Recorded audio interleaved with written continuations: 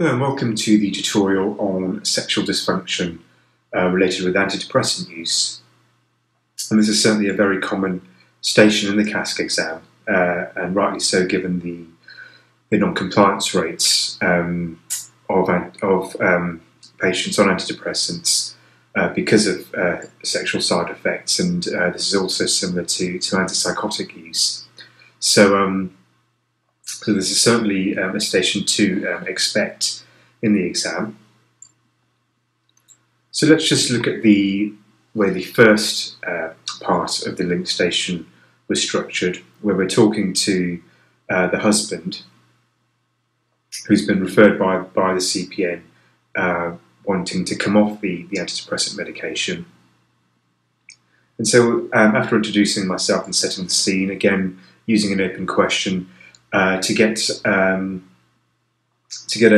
good idea of the depressive history from the husband, as it's the first time you've met them, and you want to get an idea of the circumstances of why he got depressed, describing life at that time, what depressive symptoms he was suffering with, when he was first started on an antidepressant, how long he'd been on it for, what dosage he was on, and whether he'd been on antidepressants before. And what we want to do is be getting a gauge of how his depressive symptoms have changed since he's been on the antidepressant, to see if there's been any improvement. And then looking at exploring why he wants to come off the medication. And then I think one of the key things which is important to demonstrate is the fact that he's only been on it for 6 weeks. And so in the treatment of first onset depression, as you know, it's recommended that patients remain on antidepressants for a period of 6 months. And so it's a good idea to mention that to him, explaining the risk of relapse, and then seeing if he wishes to reconsider his decision about wanting to come off the antidepressant. And as you guess, he still wishes to come off it. And so then we went on to a discussion about the exploration of side effects. And then again, the way I chose to do this was, again, just starting off with exploring if he had any general side effects before moving on to whether he was experiencing any sexual side effects. And again, a good way to approach this is by normalising any of the side effects that he's suffering with, and reassuring him that these are common side effects which are experienced when patients do take antidepressant medication. So a classic line, as you saw in the video, it's very common for people to experience side effects. Have you been experiencing any since you've been started on this medication? And then moving that on to say it's also very common for people to experience sexual side effects. Have you been experiencing any of these? And then again, a demonstration of empathy, as he found it embarrassing. And again, the key things with these types of sensitive question asking is to be familiar with them, and demonstrate a sense of professionalism when you're asking those questions, to give the examiner the impression that you've done this countless times before, and that you don't make the patient feel uncomfortable in any way when discussing these issues. It's a similar concept to the sexual offender assessment, which you see in the forensic section of this course, where we're asking sensitive questions in the psychosexual history. And what the forensic CASC examiner in that video had emphasised was the fact that you needed to look professional and comfortable asking these sensitive questions. So after and then in terms of looking at the actual sexual side effects in detail, so we looked at initially looked at libido changes and whether these had changed since he'd been started on the antidepressant medication. And in the video, his libido had actually improved since being on the antidepressant. However, we then went on to some questions about pressure and performance anxiety. Then asked questions around impotence, questions around difficulty ejaculating, questions around whether he had erections in the morning. And again, when we go through the script here, I've got some questions here which you could use to help you gain that history.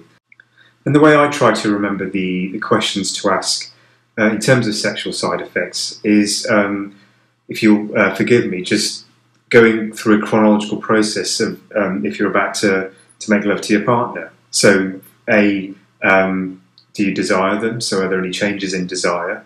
So that would be the first thing to ask regarding libido. Then when you're in the room with them, do you feel pressured or to perform? So then you ask about pressure or performance anxiety. Then are you able to gain an erection? So impotence. And then after, once you've gained an erection, are you able to actually ejaculate? And then after, I can speak for guys here, once you've ejaculated, obviously guys become tired, and then you fall asleep, and then in the morning, are you able to experience erections in the morning? So again, that's just the way I've remembered asking the questions for sexual side effects, and I seem to have not forgotten, which has been quite useful. And one of the key things to emphasise when you are when the patient is discussing sexual side effects is to demonstrate to them and to the examiner that you are taking all of these symptoms extremely seriously, so that the patient doesn't feel embarrassed, and you're demonstrating to the examiner that you're aware of how common a problem this is. We then went on to the impact these side effects were having on his relationship. And then one of the things I could have done in a little bit more detail on the video to demonstrate is to look at the exploration of any other potential triggers for his sexual dysfunction. So a question along the lines of, outside of the medication, is there anything else you think that could be contributing to a deterioration in your sexual performance, do you think? So a question along those lines would just be looking at whether there were any other psychological or social stresses which could have been contributing to that. Additionally, what I just think as a formality to also do is just to confirm to the patient to say that, are the sexual side effects the main reason he wishes to discontinue. Just so that we're all absolutely clear that that's the main reason he does want to come off the medication. But in this video, I think we got a good idea that his relationship with his wife was good prior to him becoming depressed, and that he was aiming to get back to work, so there weren't any other social contributing factors. But again, what I think the key thing is it's just important not to assume that these sexual side effects are solely secondary to the antidepressant use. We then went on to looking at any risk issues briefly, so whether these thoughts had got too much, and whether he had any suicidal ideation. Then looking at any previous past medical history, so key things to look at there, for example, or any other cardiovascular evidence of any other cardiovascular disease or diabetes, anything else that could affect sexual dysfunction. Any other medications also to bear in mind. Beta blockers, for example, can cause impotence. And then substance misuse, medications like, not medications, drugs like cocaine can cause sexual dysfunction. And then we went on to looking at the explanation of what was going on and confirming that all of these side effects are typical of being on an SSRI, and what the management options were. So the management options I gave in this example were staying on the medication because he'd already noticed an improvement in his depressive symptoms, including an improvement in his libido, and that there was room for improvement, which could have had a knock-on effect on his sexual side effects. And then the other options were lowering the dose of his antidepressant, as he was on 40 milligrams of fluoxetine. But if there was a reduction, being vigilant in terms of monitoring his depressive symptoms to see to look for any potential signs of relapse, or then the alternative of switching to an alternative medication such as mirtazapine, but emphasising that this may help with the sexual side effects, but may not necessarily work well in terms of treating his depressive symptoms. So let's just go through some of the key issues in the script for this particular section. So, hello, Mr. X. Your CPN had asked me to see you as you'd expressed some concerns about wanting to come off your medication. Would it be okay if I asked you a few questions about it? I understand that you were seen earlier this year and were started on antidepressant medication. Could you tell me why that was? How long have you been on them for? And how have you been finding them? So again, just general questions on getting an idea about his depressive history and the antidepressant use. And have you noticed any changes to your mood? Have there been any improvements? How would you describe your energy levels now? Is there anything that you enjoy doing at the moment? How was that for you prior to being on medication? And so there is an improvement reflecting that back. So it seems there's been some improvement on the medication so far. Would you say that's fair to say? On a scale from 0 to 10, from where you were before, where do you think you are now? And again, the reason we're looking at that is to then gauge to see if there is room for improvement, justifying.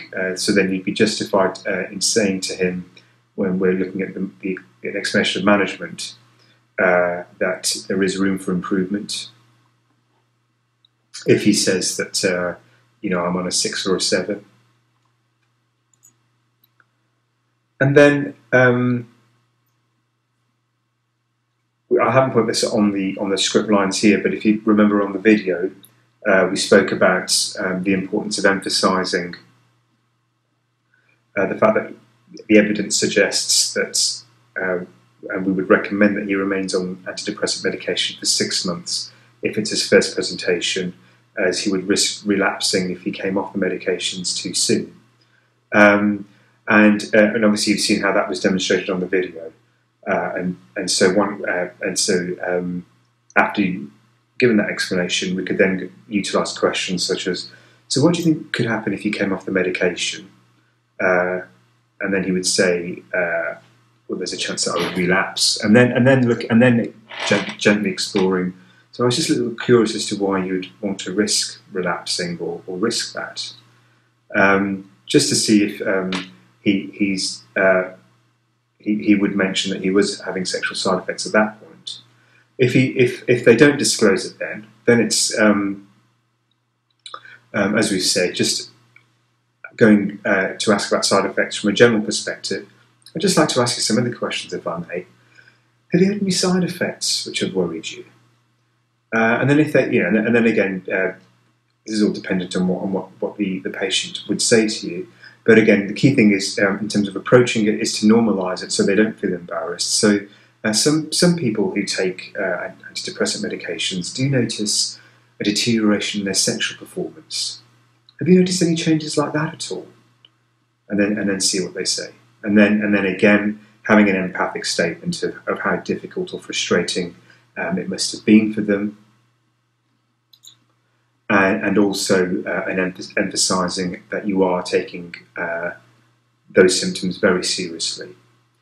Okay, and then we continue. So, would it be okay if I asked you a few more questions about that once they've disclosed issues around their sexual dysfunction? I appreciate that some of these questions may be a little personal, but they are just a standard part of my assessment. How would you describe your relationship with your wife in general? Okay. And then And then we're looking at any of the issues around his sexual dysfunction, depending on what he says, and then getting an idea of the onset of these. So when did you first notice these changes? Could you describe what these were like when you were depressed before you started antidepressant treatment? So in that context, we're looking at whether his libido has improved since being on antidepressant medication. Has he ever experienced any sexual side effects like this before?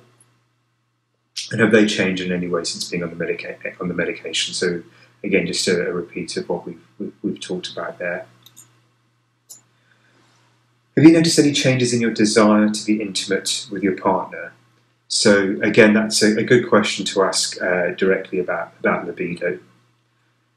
Do you feel pressured in any way to be intimate with your partner? So again, that's obviously looking at pressure or performance anxiety. And then, do you have any difficulties gaining an erection at all? And do you have any difficulties maintaining an erection?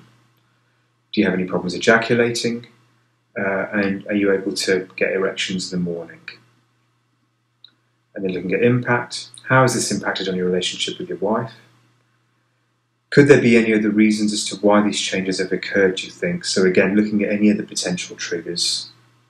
So it's certainly worth asking about that, which I didn't emphasise in the video. And again, any potential risk issues with this. Has this all ever felt too much, or has this ever all got too much? What do you mean? Have you had any thoughts about not wanting to carry on, for example? And so again, maybe summarising what you've gained from the consultation so far. So since being on the fluoxetine, you've shown some improvements in your depressive symptoms, notably your mood, energy, and interest levels.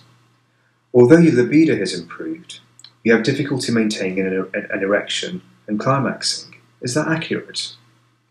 Okay, and then looking at some of the other things we spoke about in the structure. Do you have any other medical problems at all? Do you drink alcohol at all? Do you smoke? Or do you take any other street drugs? And again, we're asking those to see if any of these lifestyle indicators are affecting his physical performance. Would you be happy to carry on taking this medication if we were able to deal with these side effects? So again, that's a good question to ask regarding whether the sexual side effects were the sole reason for wanting to discontinue. Has he discussed coming off medications with his wife?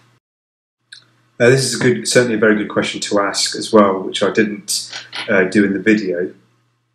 And again, what we're looking for there is to whether these sexual side effects have impacted on the relationship, and whether his wife is pressuring him to come off the medication.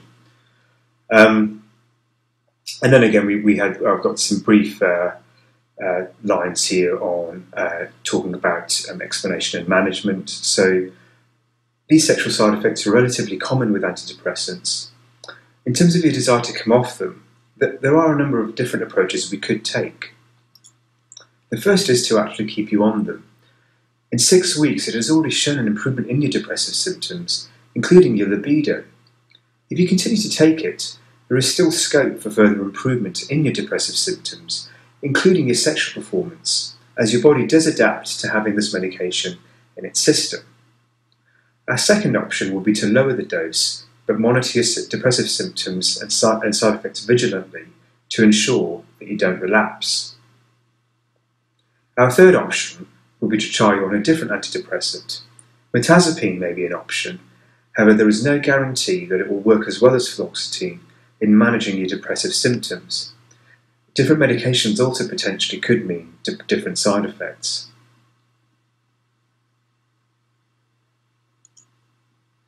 And again, other key things to help to put the patient at ease is, there is no need we don't need to make a decision about this today. And I can provide you with some more information about different antidepressants, and we could rearrange another appointment.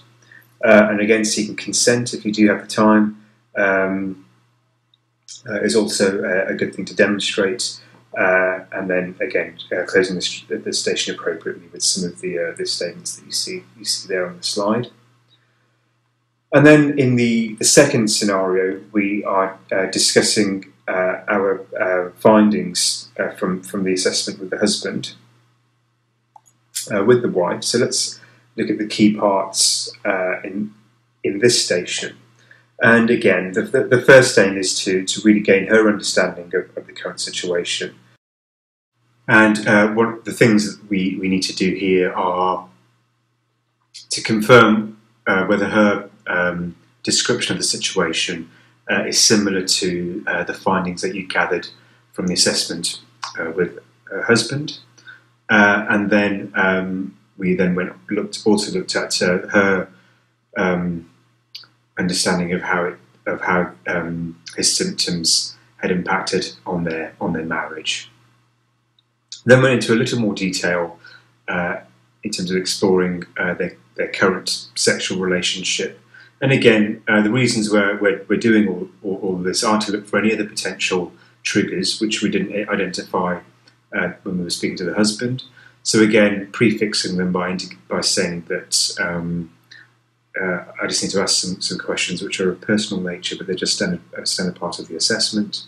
And then I asked questions around their sexual relationship before he was unwell, issues around pressure or performance anxiety, and then exploring whether there were any other sexual side effects which she'd noticed, but which her husband hadn't described to me.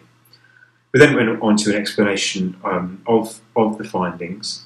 So I reiterated the findings of the assessment in that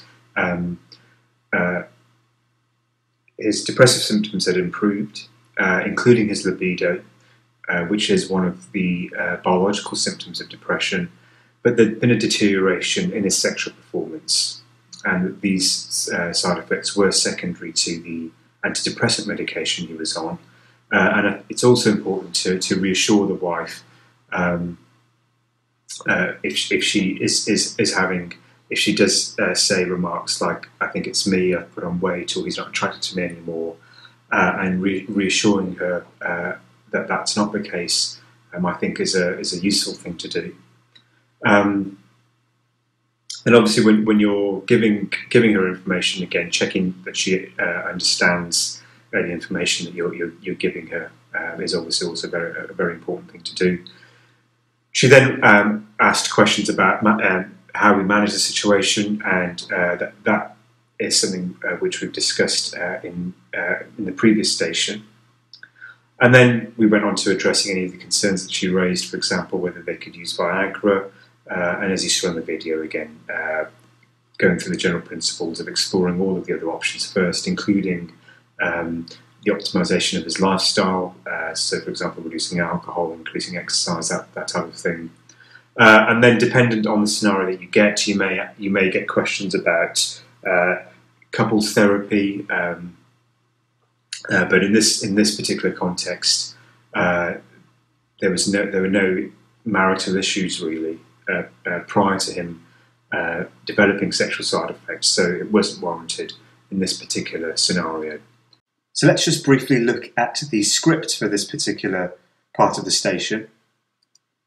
Hello, Mrs. X. I've just spoken to your husband as he had expressed concerns about the medication that he'd been on. Were you aware of these concerns at all? Were you aware of why he wished to stop them? He's already given me some information, however, it would be extremely useful if you could share with me what your understanding of the situation has been. I appreciate that this must have been difficult for the both of you. How have you been coping? Yes, that's certainly what I found when I spoke to him as well. He had noticed an improvement in his depressive symptoms, but had found that his sexual performance had declined. Would you mind if I ask you some questions? They are of a personal nature, but they will give me an accurate clinical picture of what's happening at the moment. How long have you been married for? And prior to him getting depressed, how was your sexual relationship with him? Did he ever feel pressured or anxious about being sexual with you?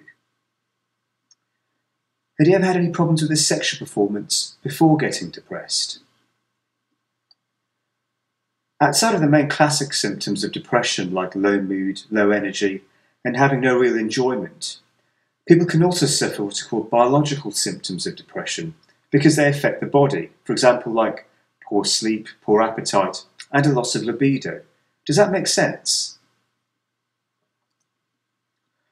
After talking to your husband, he found that since being on antidepressant medication, some of his depressive symptoms have improved, including some of his libido. However, his sexual performance had declined. His decline in his sexual performance is most likely as a result of the antidepressant that he's taking. He still has a healthy interest in sex and still very much wants to be with you, however feels anxious and insecure about his inability to perform for you. There are a number of options we have to help. The first option is for him to remain on his medication. His depressive symptoms have already shown some improvement in the past 6 weeks if he remains on this medication, so there is a probable chance that his depressive symptoms and libido will continue to improve. There is also a chance that his decline in his sexual performance will improve of its own accord. Our second option could be at looking to reduce his dose from 40 milligrams to 20 milligrams a day to see if this could help alleviate his side effects. However, we would need to also monitor him vigilantly to ensure that his depressive symptoms do not worsen.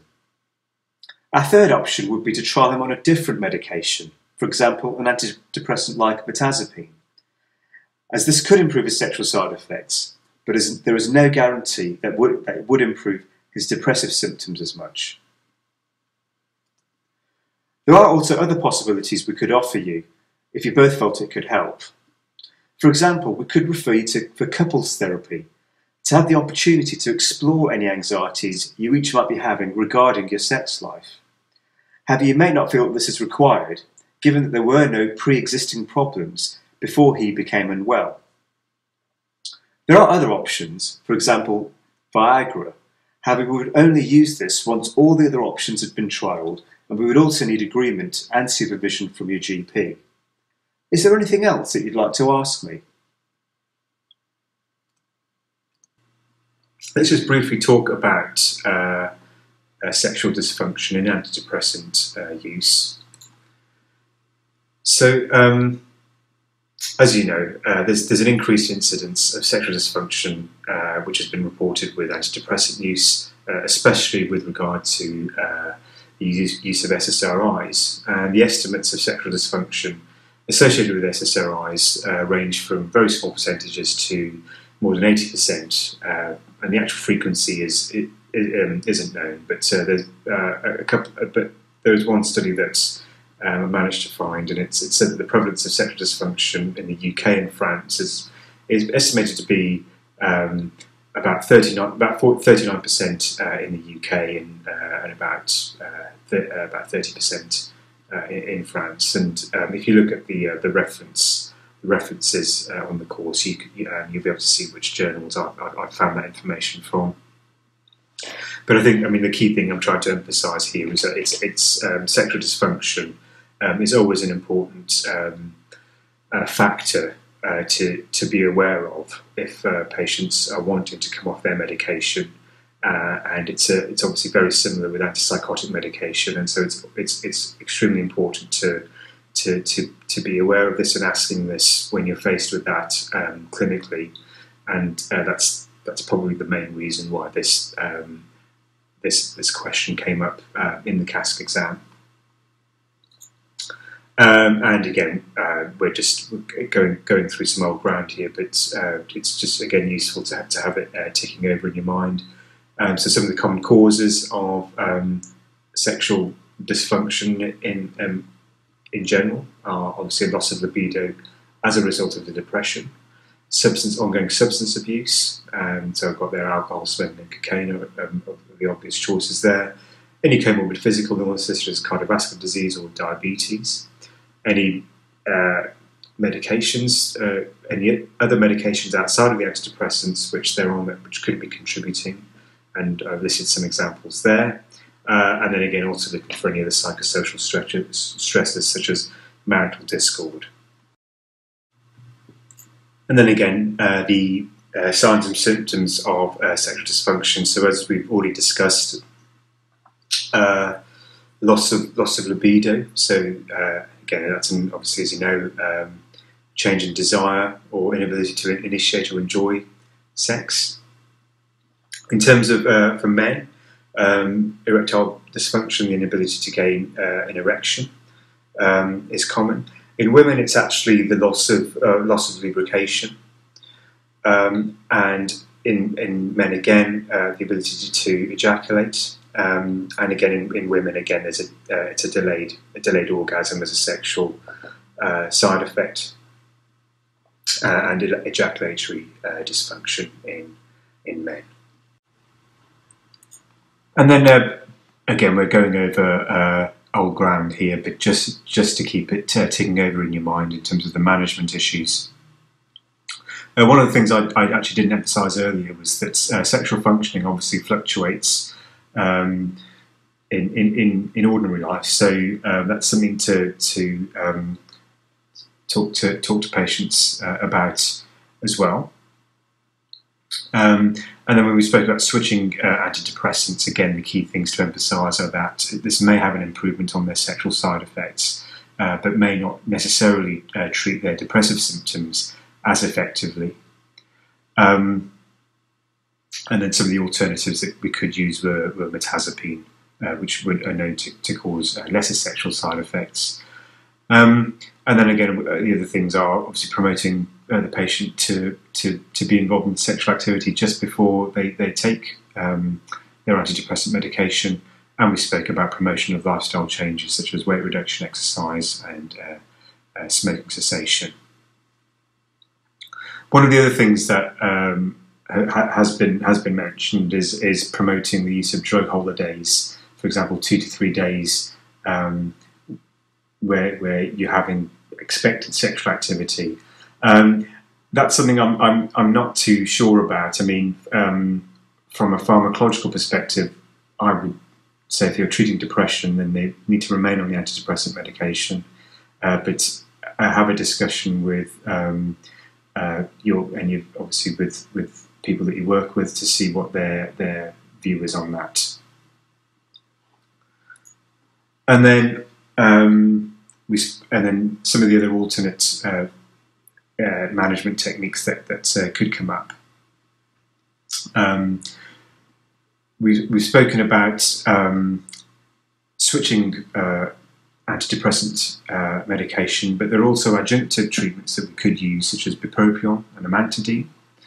And as we'd mentioned in the video, Viagra is something that is used, provided all of the other avenues of treatment have been looked at.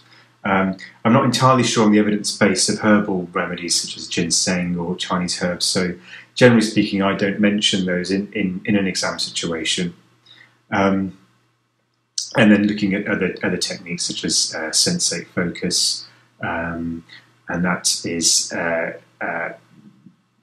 that's a process in which you're looking at increasing personal and interpersonal awareness of yourself and your other partner's sexual needs, and you encourage each other to really focus on their own varied sense experience, rather than to see having an orgasm as the sole goal of having sex. And potential alternate scenarios, instead of speaking to a relative, it could be presenting the case to a consultant who may ask similar questions on the management of the case. Or it may be a solely single station, a 7-minute consultation, where we're trying to elicit the reasons for a patient wanting to come off their antidepressant medication and going through a history taking of their sexual side effects. And you can see an example of that on the course, where I've done a 7-minute video of exploring sexual dysfunction in a patient who's on antipsychotic use, and so you'll see the principles around that. So I hope, again, this has been a useful tutorial for you. We've gone through a lot of information here. And some of the key points to take away are A, that sexual dysfunction is very common, so it's something to bear in mind when you're faced with patients who are wanting to come off their medication. B, it's having a list of questions in your mind to ask when you're asking about sexual side effects, and giving the examiner and the patient the impression that you are comfortable asking these questions and are demonstrating a sense of professionalism when you're doing that. And then additionally,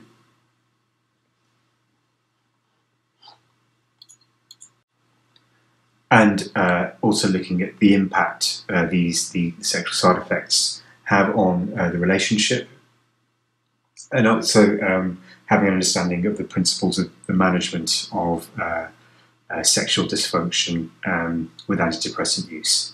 So good luck with your revision. I hope it's coming along well, and I will see you in the next tutorial. Take care.